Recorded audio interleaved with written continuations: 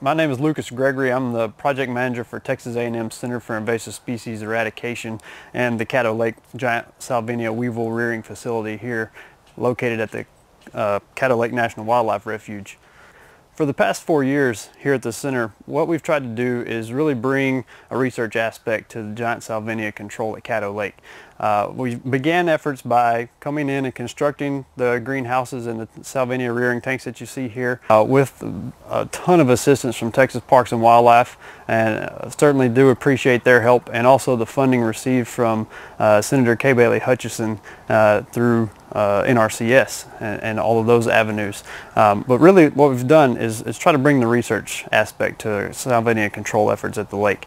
And primarily we've focused on using the giant Salvinia Weevil, and it is a host-specific organism that only feeds on giant Salvinia.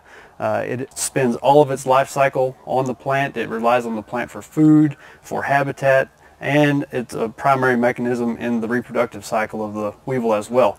The weevil actually lays eggs into the stem of the Salvinia plant. When the eggs hatch into larvae, the larvae burrow their way out or eat their way out of the plant, and that's what really does the damage to giant Salvinia.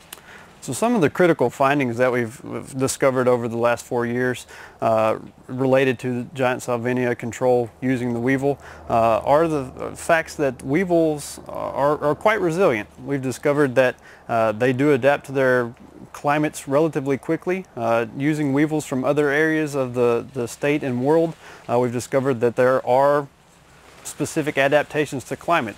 Weevils from Australia are more cold tolerant than weevils we have here, and weevils from Louisiana are less cold tolerant than weevils we have here at Caddo Lake. So the weevils definitely adapt, and that cold tolerance is one of the things that we're hoping that over time will evolve and make the weevils more adapted to the Caddo Lake environment.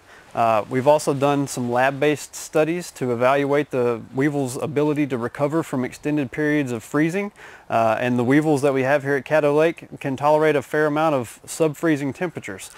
This winter, the winter of 2013-2014, has definitely tested the weevil's ability to do that. We had several cold snaps where there was a fair amount of ice on the lake for an extended period of time.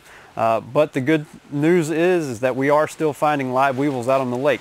So we take that as a really positive sign that the weevils have actually begun to adapt to their surroundings here at Caddo Lake.